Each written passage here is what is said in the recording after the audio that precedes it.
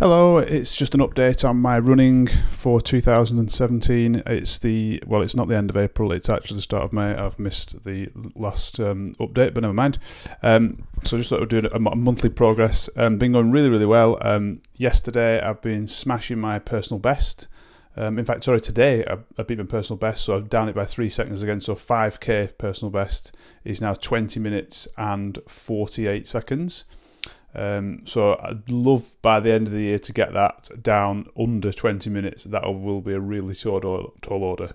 But hey, we can give it a try and see how we get on. And so far I've run 257 miles, which is certainly more than I thought I'd manage, which is good.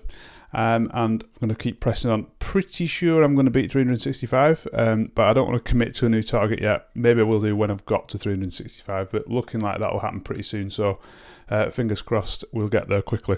But yeah, going very well.